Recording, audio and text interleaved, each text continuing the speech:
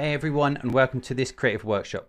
And today we're going to be looking at Saber, which is a fantastic plugin for After Effects and is available free from Video Copilot. And you can download that beneath this video and install it before you start this tutorial. The installation is very quick. All you need to do is download it and double click on it and then open up After Effects again. You should then be able to find that your Saber has been installed by going to Effect, Video Copilot, and you'll see Saber, which means that it's been installed.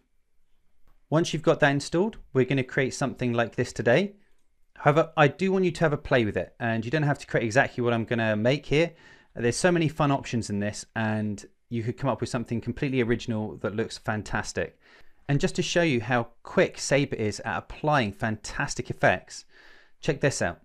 If I just go up to this preset up here, I can choose one of these options and immediately change the look of my project. And isn't that fantastic? That's so quick, and yet it does so much. So let's get started and let's have some fun with Saber. So what I'm going to do is I'm going to create a new composition, and I'm just going to click OK. And I'm going to start off by writing some text, and I'm just going to write AE for After Effects. And over in the character panel on the right hand side, I'm just going to increase the size. If you can't see this, make sure that you have the character panel selected if you can't see this drop down. Otherwise, just go to Window, Workspace, and choose Default. And if you still can't see it, reset Default to Save Layout, and then you'll find it down here. So I'm just going to increase the size of my text, and I'll drag it into position. The next thing we need to do is create a solid layer that we are then going to apply the Saber effect to. So if I go to Layer, New, Solid, and this doesn't matter what color it is, I just click OK. And then I go to Effects, Video Copilot, Saber. And there we have our first Saber. Now we can't see our text because it's below the solid layer. I'm just going to drag it underneath it so I can see them both at the same time. And what we're going to do now is we're going to go over to the effects controls here on the left hand side, and we're going to go down to customize core, and that's what this is. This is a Saber core. If I now choose core type, so we're on Saber, and I choose a text layer, and I'm going to select none and change it to the text that I've written, which is AE.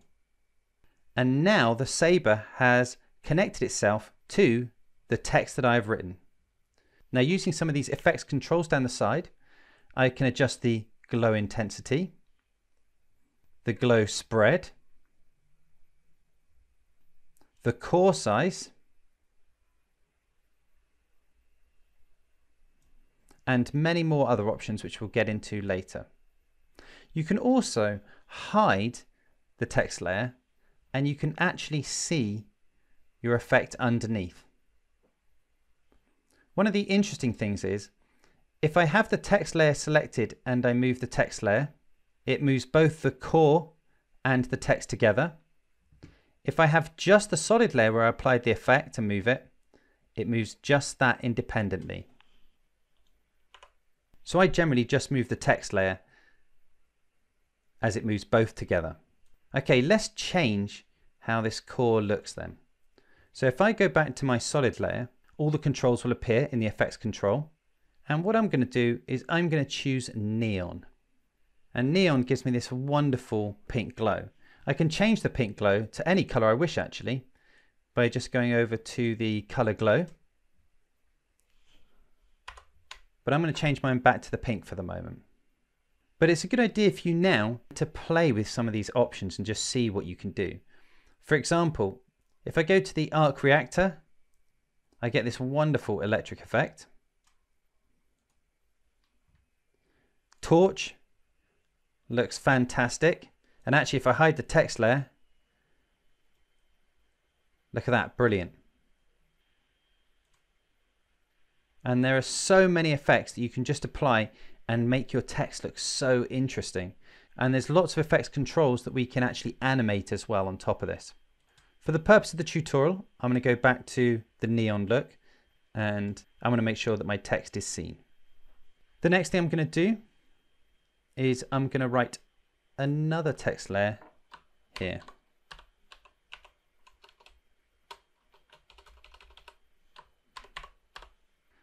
And I'm going to go layer, new, solid.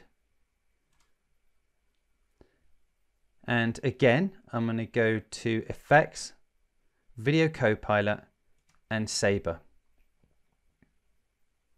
And then from the Customize Core, I'm going to choose Text Layer. And this time I'm going to choose the Saber. And I'm just going to bring down the glow intensity for the moment. And I'm going to change that to neon as well.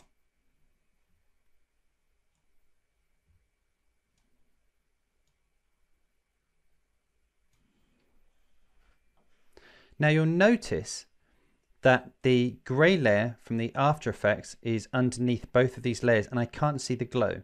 If I move that up to here, it blocks out and hides the other layers underneath.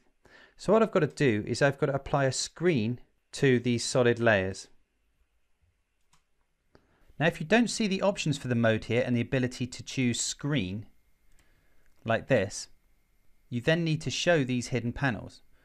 To get these blending mode options, you need to right click on the bar here anywhere, go to columns and choose modes. Then you'll be able to select all the blending modes. Now I'm going to bring in a background as well. So what I've done is I've got a background from Cyberpunk 2077 and you can download that from underneath this video, or you can go online and find whatever background you like, just have an experiment with.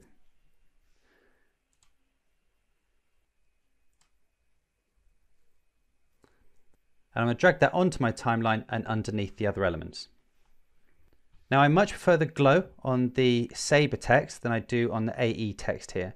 So what I'm going to do is I'm going to select the solid layer which had that Saber effect placed on it. And if I go to my effects controls, I'm just going to bring down my glow intensity to 44. And this will be different on your compositions depending on the size of your composition or the size of your text. The next thing I'm going to do is I'm going to change the text color here. So if I double click on my text layer and get the fill color, and this time I'm going to use a pipette, and I'm actually going to select a pink from the background there. And I'm going to do the same for the Saber layer as well. So I'm going to go to the text, I double click on it so it highlights all the text. I go to the fill color, and this time I'm going to use the pipette from the first one. There we go. Now, the white line, which represents the core that goes around the edge of this text here, is a bit thinner than the one that goes around the bottom here. I prefer the thinner one. So I'm just going to go and select the solid layer that had the Saber effect added for the bottom text. And I'm just going to bring down the core size a little bit. And then I'm just going to increase the glow intensity. And that's already starting to look cool, and it's so easy. And finally what I'm going to do is I'm going to show you a different way you can add a core. So if I go to layer, new, solid, I've created another solid, and remember we can't see anything here because it's over the top of all the other layers. And this time, making sure that that layer is selected, if I get the pen tool, I can draw a shape. My shape's only going to be a single line here like this, but you could draw around pictures or whatever you like, and the Saber will attach to it this way. So if I go to Effects, Video Copilot Saber, and this time when I go to the Customize Core option, I choose Layer Masks, and it attaches itself to the layer mask already. And you can see I can carry on drawing on the layer mask, and the core will associate itself with the layer mask. Now I only wanted the line here, and what I'm going to do is I'm going to choose screen again from the modes.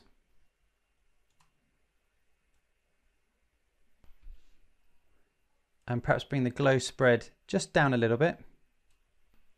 And there we go. There's our After Effects Saber logo. Now just take this a little bit further. What I'm also going to do is show you how this could possibly be animated. If I hide the text layers, let's make these animate. So if I select my first solid layer, which I attach the saber to, and I bring the playhead to the beginning of the sequence, I can then bring end offset down to 0. If I click the little stopwatch symbol for the keyframe, I can then move it to say 1 second and increase this to 100. And now this would animate and draw.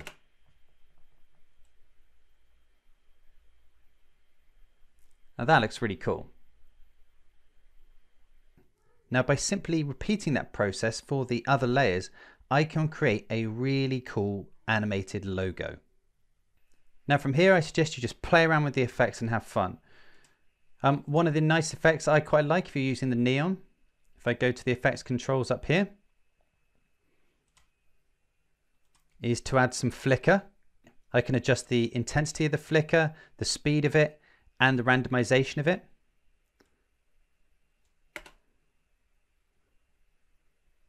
And now you can see that that's got a bit of a pulse to it.